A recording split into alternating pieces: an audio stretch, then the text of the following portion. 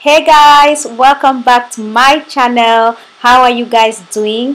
Today we'll be filming my pregnancy shower routine. I wanted to show you guys everything I do in the shower. As you can see, I'm clearly struggling. This clumsy mama to be struggles a lot recently. So the first thing I do is to put up my faux locks into this hairnet, which is clearly a struggle. The struggle is real, but I succeed at the end to put in the hair, even though it's not quite full. I don't know why I struggle so much, but yeah, after putting this hair up to avoid water from wetting it, because I struggle with dandruff as well. I go ahead and I use this hairband as well to protect the edges of my hair. I protect water from wetting it again. So that's what I was struggling here to do.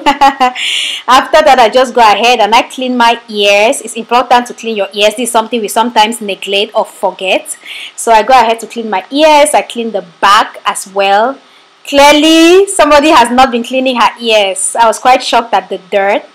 And yeah, that's what I do. I am really enjoying the process, as you can see. Don't forget to subscribe to my channel and give this video a big thumbs up if you're enjoying it so far. The next thing I do is hop into the shower, and I'm just showing you guys this soap which I use sometimes, but this is the real MVP, my black soap from Flawless Skin by Sharifa Republic. I've been using this soap during the entire pregnancy. This is what I have been using. It foams a lot. A little goes a long way. So I go ahead and I exfoliate my body using these gloves as well. I don't shower without my gloves, okay? I use these gloves to exfoliate my body. It's important to scrub off the dead cells that tend to build up during pregnancy. So that's what I'm doing. And yeah, after that I go in with a brush. This step I don't do every day, maybe once a week. I just go in with it's supposed to be dry brushing actually, but sometimes I forget and I wet my body, but I just go in all the same, and I do like upward strokes to help pump blood towards my heart. Very important. So that's what I'm doing, and I do this for my entire body except my boobs and my tummy. And next step that I do is to use this stone to scrub my feet, to remove the dead cells off my feet. Again, thumbs up this video if you have this stone. Cameroonians will know this stone, of course, Africans in general even. Yeah, so at this stage I just go ahead to rinse off the soap from my body. This is the part I enjoy the most, just standing under the shower with the warm water. This is where I have my random chats with baby, and also this is where I sing all the crazy worship songs. I just have my moment when I'm rinsing off the soap on my skin. I really enjoy, and this could take me like 10-15 minutes actually.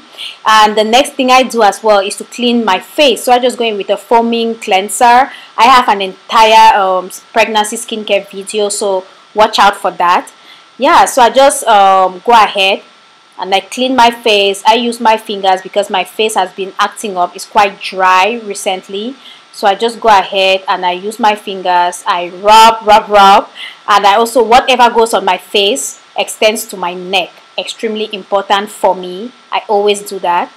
If you brush in the shower, hands up in the comment section, let me know. I hope I'm not the weird one, but yeah, go ahead to brush in the shower clearly. And after brushing, that's it. I go ahead to just dry my body, making sure I leave it damp. I don't dry off completely, because the last thing that I do is to moisturize, and I'm using bio oil. I'm just showing you guys what I use for my tummy in particular. Usually I would apply the bio oil on my tummy, my boobs, my butt, these three areas, to avoid stretch marks, to prevent stretch marks. But explicit content, of course, I couldn't show you guys that. So yeah, whatever is left on my palms, I just go in on my neck and maybe on my face as well. I'm showing some TLC to my face. And that's it. That's my complete shower routine, guys. Hope you enjoyed watching this video.